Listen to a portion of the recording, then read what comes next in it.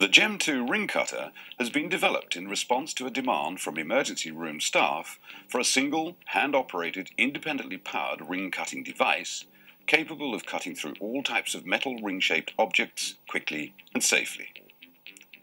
The following video demonstrates the versatility of the Gem 2, the cutting technique, and the differing procedures to follow when confronted with very hard metals or expensively set dress rings.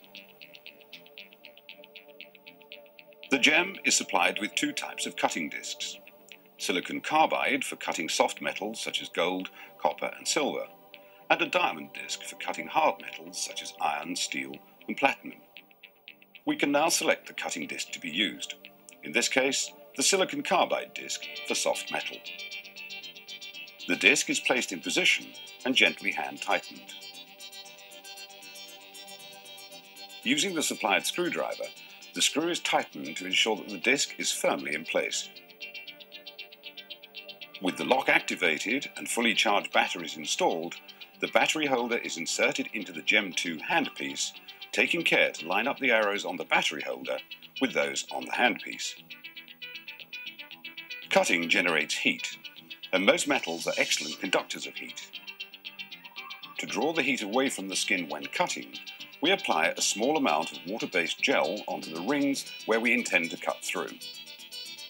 Additional advantages of using the gel are that it makes the insertion of the steel guard under a ring easier and helps collect metal debris formed during the cutting process.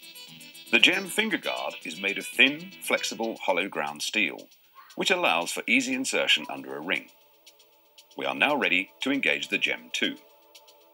After deactivating the lock, the ring cutter is placed on the guard with the cutting disc positioned on the ring surface.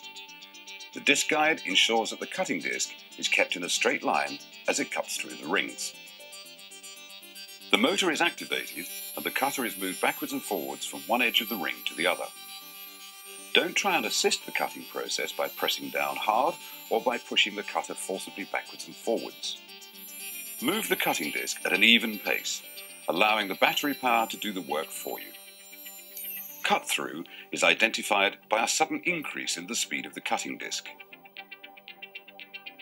Having cut through the rings, the guard is removed and the rings are opened, then extracted with either the Gem ring spreader or forceps. The guard should now be cleaned of gel and debris. The battery pack removed and returned to the case.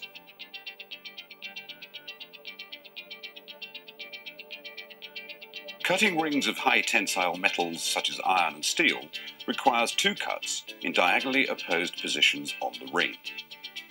The first cut is made to a depth approximately half the thickness of the ring to remove the tension in it.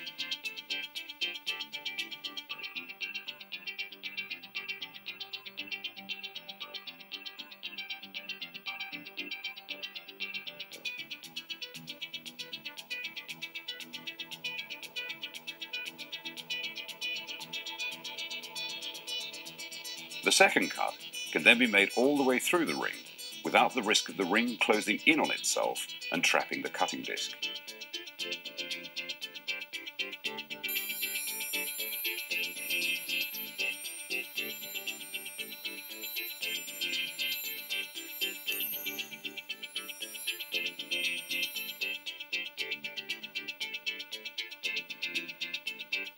The ring can then be opened with the Gem ring spreader or forceps and removed.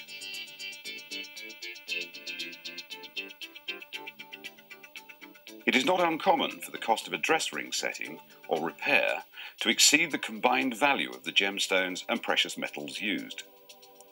To avoid distortion and damage to the setting, the ring should be cut at a location approximately 90 degrees to the setting. Gently opened with the Gem ring spreader or forceps and removed. The Gem 2 is powered by 4 AA size alkaline or rechargeable batteries. Make sure that all 4 batteries are close to full charge. It only takes one low charge battery out of the 4 to make the motor stall repeatedly during the cutting process, particularly if it is a thick or bulky ring. Select the right disc for the job. Very hard metals, such as iron or steel, should always be cut with the diamond disc. Soft metals, such as gold or copper, should be cut with the silicon carbide disc. Certain metals and a hardness band between these two extremes may be cut with either type of cutting disc. Follow the recommended cutting technique and proceed at an even pace, allowing the power from the batteries to do the work for you. Do not force the cutting process. Remember that cutting generates heat. Always apply a liberal amount of water-based gel to the ring in the area where it is to be cut through. Always warn the patient in advance about the heat factor. If necessary, stop the cutting process and reapply gel. The heat-absorbent properties of chilled gel are more effective than gel at room temperature. Keep in mind the information given regarding how to cut and remove high-tensile metal rings and dress rings.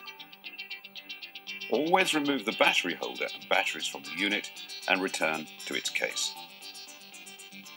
Clean the finger guard disc guide component of gel and debris after use. This video has shown you the unique versatility of the Gem 2 ring cutting system, offering you a hand-operated, independently powered ring cutter capable of cutting through all types of metal ring-shaped objects quickly and safely.